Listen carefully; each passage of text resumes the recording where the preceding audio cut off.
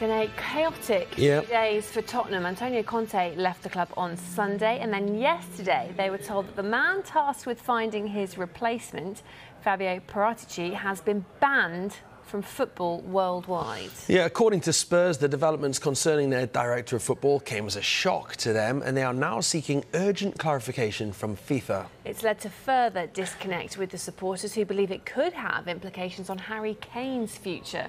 Well, Paratrici was banned from Italian football for 30 months in January after his former club Juventus, where he was sporting director and latterly managing director, were found guilty of false accounting. The Italian FA wanted his ban extended globally, and FIFA have agreed. Paratrici and Juventus have denied wrongdoing, and an appeal will be heard next month. Well, these developments add further instability at Tottenham after Conte's departure, the ban coming just 24 hours after the club published an interview with Paratrici, providing an update on the short-term future. Tottenham responded, insisting they were given no prior notice of the developments by FIFA and had to contact the governing body after media reports. Spurs say that FIFA only responded in the late afternoon, hours after the news emerged. Tottenham are seeking clarification over the details of the ban and are adamant that there was no indication Paratrici's ban would be extended globally, hence why he conducted an interview just 24 hours previously. On the face of it, it looks like Fabio Paratrici is staying in his position as Tottenham's director of football. And this is a man who is banned from football at the moment. Now, in Tottenham's statement, they say that they're seeking clarification, urgent clarification from FIFA. But seeking clarification from FIFA about processes is not going to change the fact that Spurs' director of football is banned from football. It's very clear what he can do now. He has 10 days to request the grounds of the decision from FIFA's disciplinary committee. And once those grounds have been provided to him, he can appeal against the FIFA disciplinary committee's decision.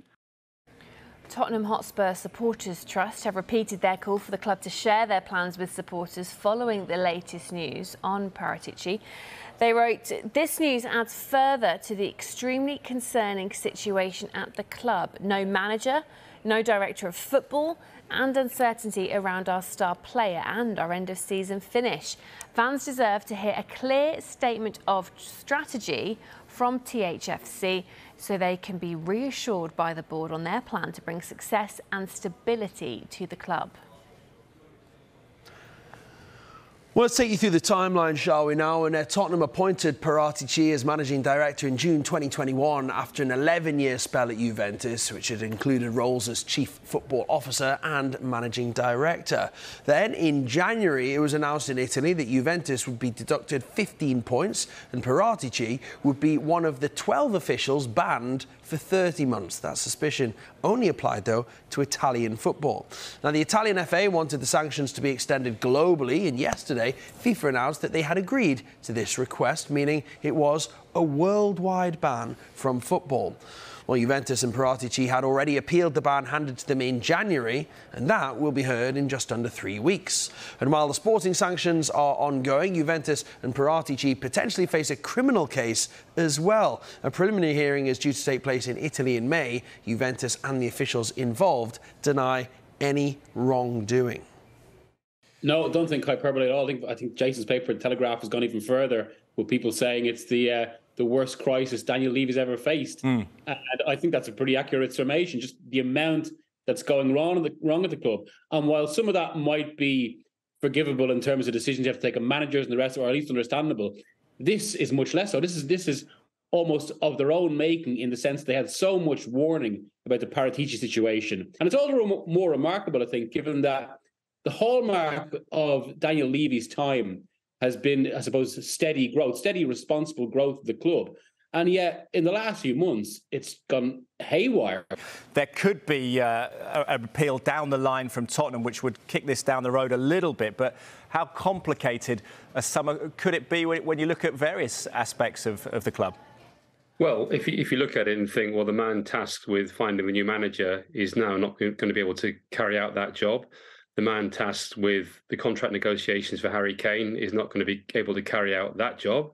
The man tasked with the summer signings and the exits from the club is also not going to be able to do that job.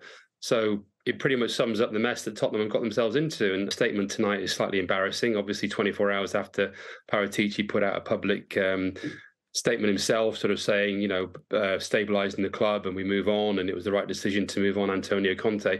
And now he himself has effectively been, at least temporarily, moved on. The whole situation smacks of a club that's not really in control of itself.